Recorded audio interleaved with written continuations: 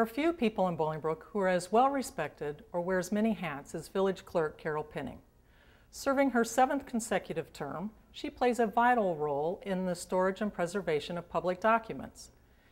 In addition, her responsibilities include the safeguarding of the election process, preparing and certifying village board meeting minutes, summarizing discussions, and recording votes. In a word, Ms. Pinning's position is challenging for the wide variety of tasks the position requires. When did you move to Bolingbrook? I moved to Bolingbrook in 1978. I grew up in Chicago, and in 1977 moved to Woodridge for about a year, and I was looking for a house and found a really nice townhouse in Bolingbrook, and that was my first home, and first home that we ever purchased. And I love the city of Chicago, and so it was hard for me when I moved out to Bolingbrook because there weren't a lot of the amenities that we see here today in Bolingbrook. And, you know, I had access to downtown Chicago and walking around and, you know, the buses and the trains. And I came out here and there weren't any trees, and it kind of scared me at first. You know, I was used to being in a community that had a lot of history in it. And Chicago, of course, I grew up on the northwest side, and when I moved out to Bolingbrook, we migrated from the northwest side to the southwest suburbs, which was kind of unusual. A lot of people that grew up on the south side of Chicago moved out this way. And so I couldn't find any Cubs fans at first. Fortunately, that's changed a lot, and you have your Cubs and your Sox fans, but initially most people didn't even know what the Cubs were about. But anyway, it was very exciting to make the move to Bolingbrook, and I've seen a lot of changes in the time that I've been here. For sure. So why did you run for public office? Well, when I moved into Bolingbrook, there was a little job opening, and it was part-time, and I started working over at the Village Hall, working for the finance department initially, and I got the job, I actually think, because they felt sorry for me. I walked into the finance director's office, and at that time it was Ken McConaughey, and the village at that time was just starting to separate and making a finance department, and I had fallen downstairs and I had my leg in a cast. And so when they saw me, I think they were like, if she was brave enough to come here for an interview with her leg in a cast, she's our person, you know, because they saw my determination. And then within a few weeks of that transition, the then village clerk, Grace Kohler, asked me if I wanted to come and work for her. So I started working in the village clerk's office, and before long I was working full-time. And you know, I loved it. And as time went on, the village clerk and the deputy clerk moved away. One went to Florida, one went to California. And I all of a sudden was asked to be the acting clerk and the deputy clerk, and I started working for the mayor. And I was very young at the time. I was only about 25 years old. And the bug kind of bit me about the job and what I was doing in the job and keeper of the records. And I thought to myself, you know, I really want to run for that office. I'd like to serve the community, and I thought I would do a good job. And I, you know, felt strongly about Grace Kohler. She was a very tall woman, almost 6 feet, and she had blonde hair, and she looked like a Viking. And she said to me when she left, almost like in a godlike voice, "Carol, protect the records of the village of Bolingbrook." And I almost, at that young age, it was like a mission. So I felt like I needed to keep the records for her and for the community based on that request. And that's why I did it. And so are there any certifications or preparation needed to be the clerk? You know, probably, and everybody is not a type of person who might enjoy this type of work. It is a very detailed type of work where you are a keeper of the records. You have to maintain that. Of course, it's a desk job, and not everyone enjoys a desk job. But in order to enhance my skills, because when I first walked in, like I said, the clerk, one went to Florida, the other one to California, and I found myself very lost. So I started reaching out to other municipal clerks, and the work is very specialized. So you really need to acquire education. And what I did was I started going through a lot of training through local organizations by going to their meeting. The municipal clerks of DuPage County, the municipal clerks of Illinois.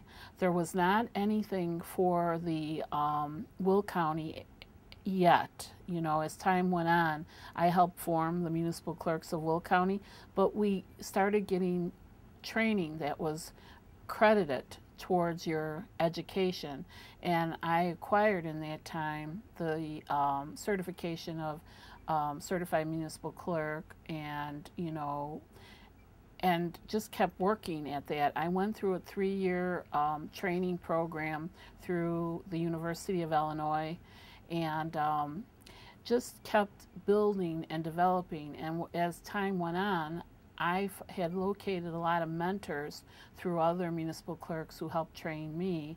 And then what I did was I became a mentor and started training other municipal clerks.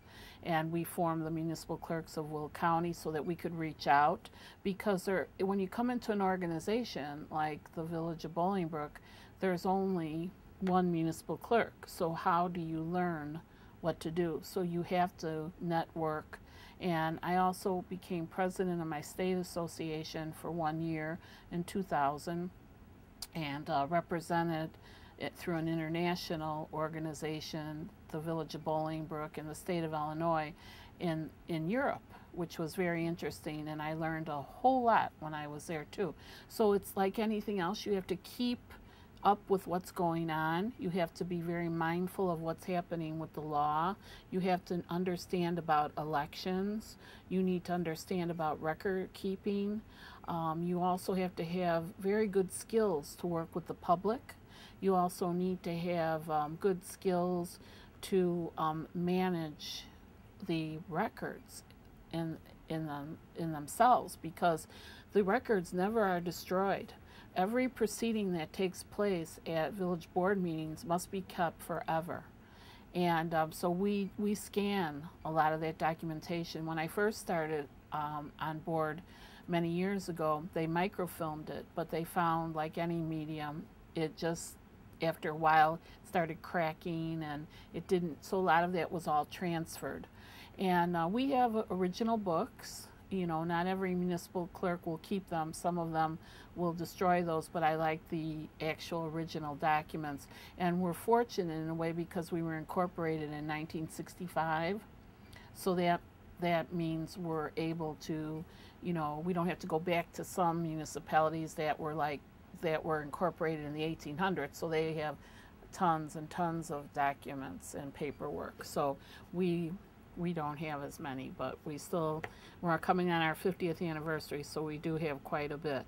But you really need to understand what the whole position's about, because we work with elections.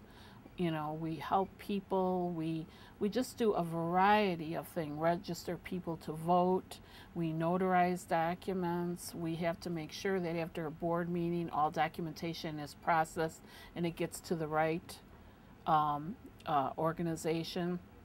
We also have to work with officials like your representatives, your senators, your Congress people, because we're always finding that we need to help our residents reach out to those people, and we can help them cut some of the red tape, because a lot of times people do not know where to go or what to do or even how to start, and that's where we come in. And municipal clerks have a tendency, people reach out to us. Sometimes they don't reach out to the mayor because they always think, oh, the mayor's so busy, you know. They feel while our mayor is approachable, a lot of times people feel they are a little bit leery, but they feel very comfortable with municipal clerks, and they reach out to us more often than they do initially the mayor.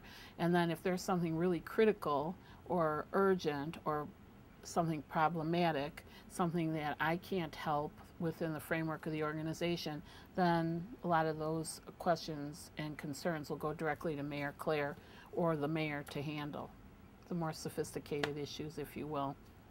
So what do you enjoy most about being village clerk?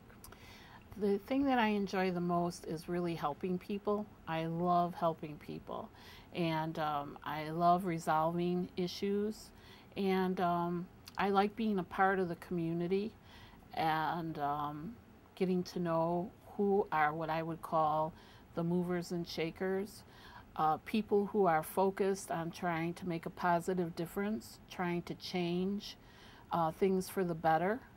And I'm so blessed because I meet all those people through, let's just say, the Lions organization, the Bolingbrook Chamber of Commerce, the local businesses, the church community, just fabulous people that are out there really working hard to make a positive difference and trying to change things and make things better for people who, let's say, for example, are not in financial positions. They may be having challenges with their homes, or just issues that they're facing, and then we try to direct people as best as we can. I also like to teach. I help a lot through the scouting community. I love working with classes in the community where we teach them about village government and about the election process. And I also love working with students that are honor students who are working on their community work, and we try to help them by giving them projects and things that they could do to help. And I also do a lot of work with people who might have had minor incidences with the law, and they have to do court-ordered community service work. So I try to work with people who may have made a mistake and are trying to get themselves back on track. But probably it's a lot of the interaction with the community and just helping people. I understand you also have involvement with the Historical Preservation Commission. Tell us about that. I love that. The Historic Preservation Commission, again, you're defined as you're working in your office, and you find out naturally the village clerk is keeper of the records. So I have a passion for history, loving to understand where Bolingbrook came from. When my heart was broken when I left Chicago to move out this way initially, and it was a transfer. I was married at the time, and that's where my husband's transfer took him. And I realized someone had said to me at one point and said, you either want to be the type of person who lives in a community that has history, like Chicago or Oak Park or thereabouts, or in a community that's making history. And Bolingbrook, from the time I moved in, was certainly making history. I got an opportunity to see some of the early history or understand that, and then a part of this last many years that I've been working for the village of Bolingbrook to see Bolingbrook's history happening. And the Historic Preservation Commission was like a natural progression because of my love of history. And there was a group of people that wanted to form a commission and went to Mayor Claire and asked him if he would consider adding a commission onto what he already had: Plan Commission, Zoning Board, Police and Fire Board, Beautification Commission, and if he would add Historic Preservation Commission. So in 1993, That's exactly what he did. He formed a commission of the village and called it the Bolingbrook Historic Preservation Commission, and I've been there for ground level. And one of the reasons why it's been so exciting is we have been slowly working our way to the village of Bolingbrook's 50th anniversary.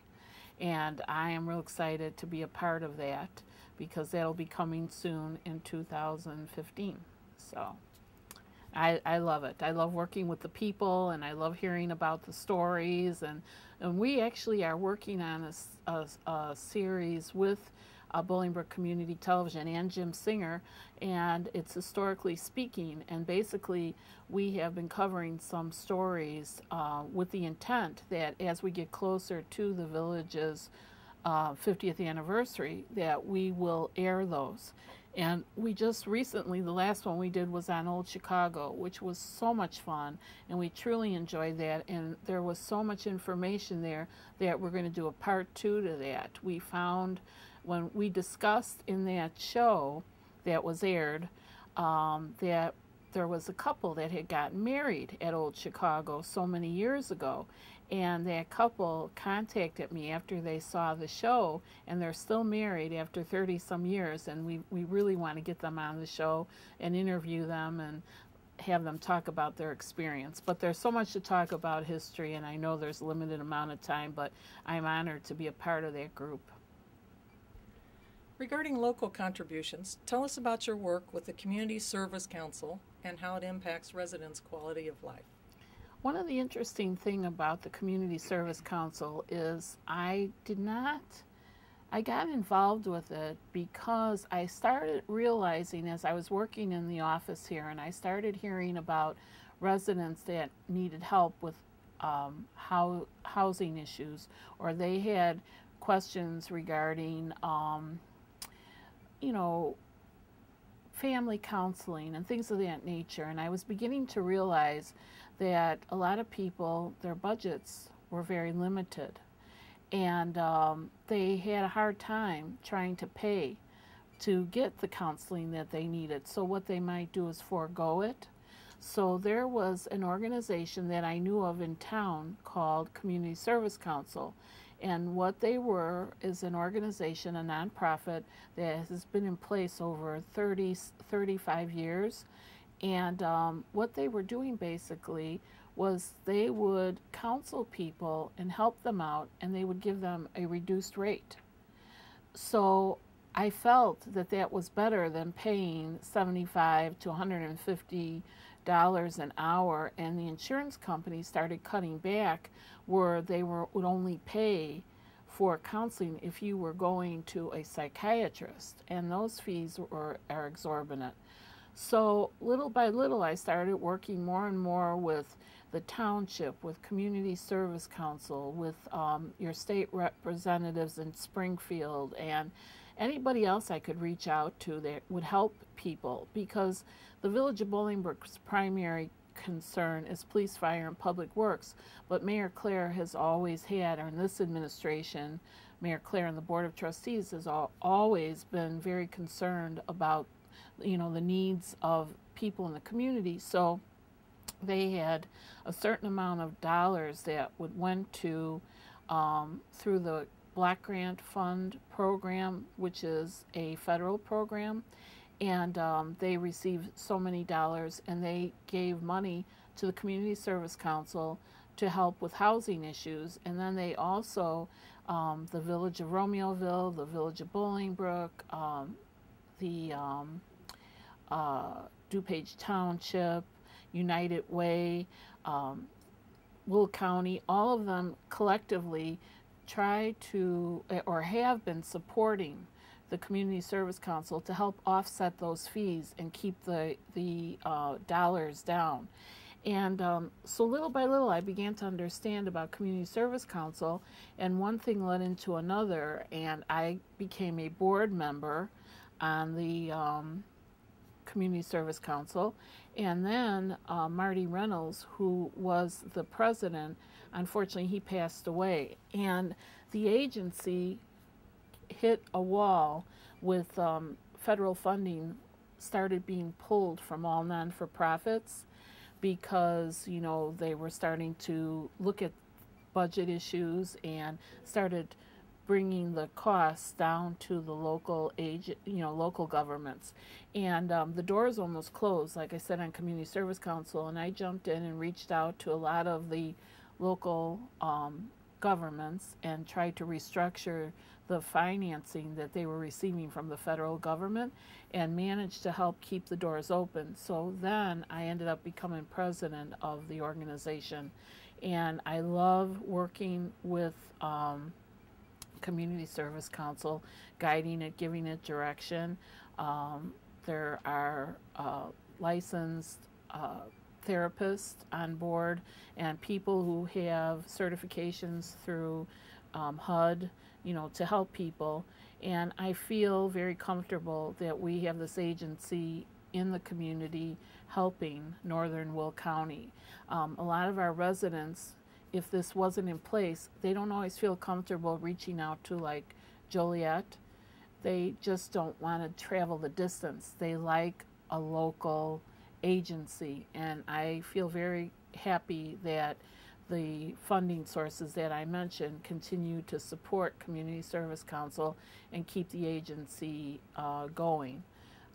But again, it's just another branch, another program that I like to be a part of because it's helping people.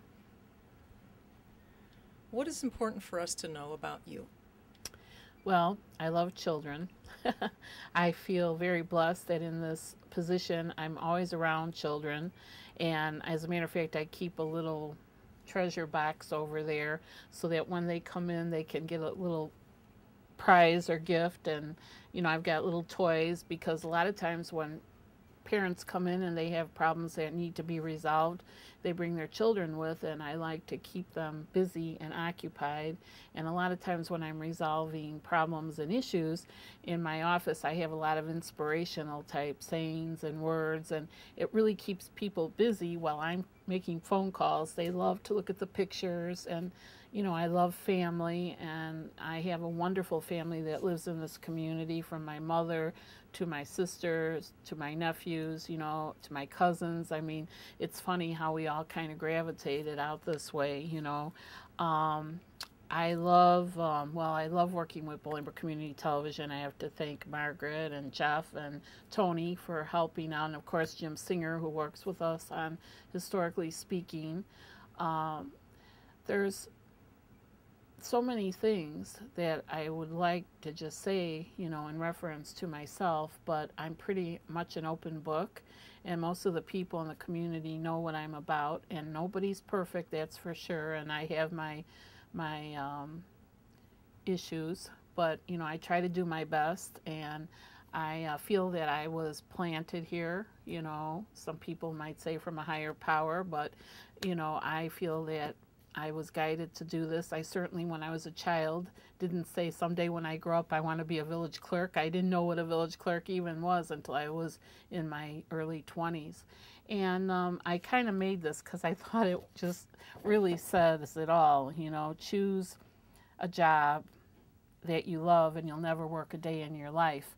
And I've been really blessed to be in a job that really is just so awesome, and every day it's different and it's interesting, and I meet lovely people, and I'm inspired by the work that I do, and hopefully, you know, I'll be able to, I'm lucky, grateful. This term I was unopposed, so I get another 4 years starting April 9th, 2013. And if the people in this community like my work and they want to keep me around, and I am healthy and wise and all those good things and still can keep up the pace, you know, I'd like to stay here until they say bye-bye, Carol, you know. But I enjoy what I do, and I want to thank you for taking time being with me today, Margaret. It was nice to meet you, and I'm glad you had an opportunity to do this interview. And I'm glad to have the opportunity to answer the questions so residents really do get to know a little bit more about who Carol Penning is and what I do for the Village of Bolingbrook as village clerk.